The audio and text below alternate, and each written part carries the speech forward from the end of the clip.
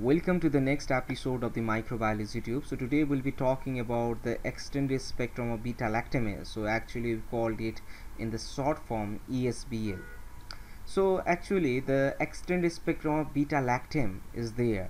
So you have to be very familiar with this term. So one is the extended spectrum of beta lactam. You can see here LACTAM, lactam. And next is the extended spectrum of beta lactamase enzyme.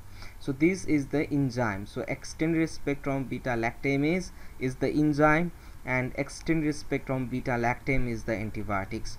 So the third generation cephalosporins are called the extended spectrum of beta lactam antibiotics. So but what does this ASE mean? So actually ASE stands for the enzymes. So any of the enzyme that will break the beta lactam ring, that will break the beta lactam ring of the third generation cephalosporins are called the extended spectrum of beta lactamase or ESBL enzyme.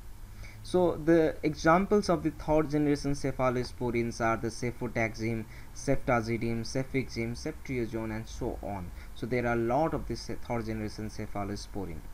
So what actually happens is that this cephalosporin is able to break the beta lactam ring of the antibiotics, and if the beta lactam ring of the antibiotics is broken down, the antibiotics will be no longer the antibiotics, and antibiotics won't functions, or it won't inhibit the bacteria. So it is not capable of inhibiting the bacteria after the beta lactam ring is broken down. So beta lactam ring which are bacteria which are resistant to the third generation cephalosporins may produce the ESBL enzyme. So it may produce the ESBL enzymes. So if the bacteria are resistant to the third generation cephalosporin, so it may produce the ESBL enzymes, and that needs to be confined by the double Dix diffusion method. So here in this today lecture, so I will be teaching you about the detections of the ESBL enzymes. So how the ESBL enzymes can be detected, and the method which I will follow here will be the Dix diffusion techniques. So this is very easy to perform, and it is the economical methods, and as well as this is recommended by CLSI, so Clinical Laboratory Standard Institute of United Kingdom. So it is recommended by them. So I'll start at first. So if you see, the first is the screening test, and then after we will do the confirmatory test. So screening tests are simply the antibiotic susceptibility types of test, because you will do the antibiotic susceptibility test, and if the third generation cephalosporin is not working, or if the bacteria is resistant towards the third generation cephalosporin like the cefotaxime or the ceftriaxone, so the bacteria may produce the ESBL enzymes. I repeat, so if the bacteria will produce the ESBL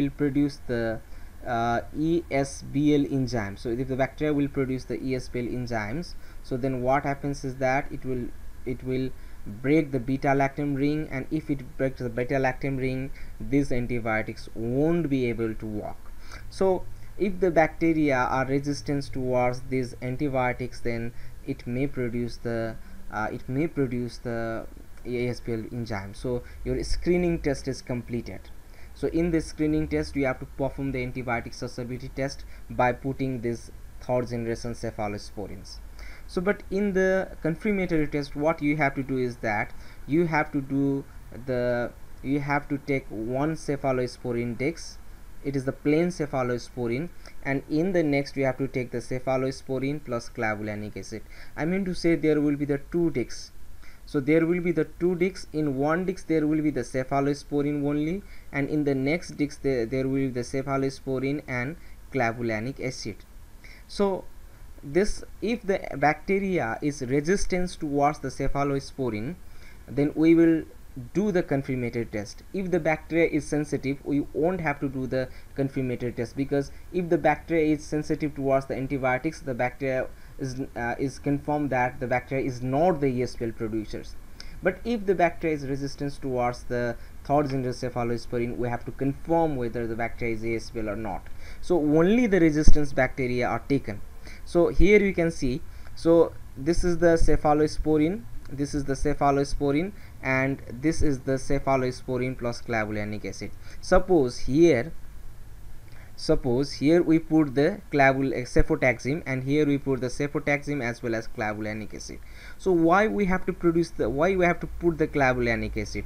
So we have to put the clavulanic acid because your bacteria, what does the bacteria will do? That bacteria will synthesize the ESBL enzymes, and this clavulanic acid is responsible for inhibiting the activity of ESBL enzyme. So the clavulanic acid will inhibit the activity of this ESBL enzyme. So what we are gonna know from this is that bacteria will seem to be resistance here, bacteria will be resistance here, but here what will do, the bacteria will produce the ESBL enzymes. So the bacteria will produce the ESBL enzymes, and these ESBL enzymes will be inhibited, this action will be inhibited by the clavulanic acid, and the cefotaxime will play the role and it will kill the bacteria around here. But if you see here, in only the only the cefotaxime, if we see here, so in this part what will be the action is that there will be only the cefotaxime. So the bacteria will produce the ESBL enzymes, and what will we do? It doesn't have the clavulanic acid, so it will inhibit, or it will break the beta lactam ring, and it will be no longer the antibiotics, so the antibiotics won't work. For example, you can see the next figure. So here is this is suppose the cefotaxime. So this is the cefotaxime, and this is the cefotaxime plus clavulanic acid. So what is here? The cefotaxime ring is broken down and it is changed into the next product, but here the clavulanic acid will inhibit the ESBL activity, and the cefotaxime will inhibit the bacteria, and it will produce the zone of inhibition. So actually how can we confirm from it that from this figure is that if the combined disc should have 5 mm or more zone of inhibition than this plain one.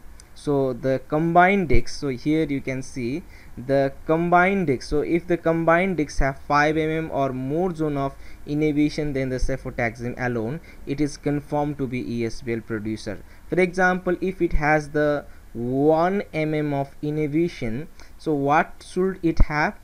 It should have the 6 mm of minimum 6 mm of the zone of inhibition, minimum 6 mm of the zone of inhibition. Then it is confirmed that it is the ESBL producers. So if it has the 5 mm zone of inhibition, it should have minimum 10 mm of the inhibition. So I mean to say that, so combined discs should have 5 mm zone of inhibition greater than that of the plain discs alone. So thank you guys for watching my video. So if you have any confusion about this techniques, you can leave that queries in the messages in the comment box, so I will try to solve that problem.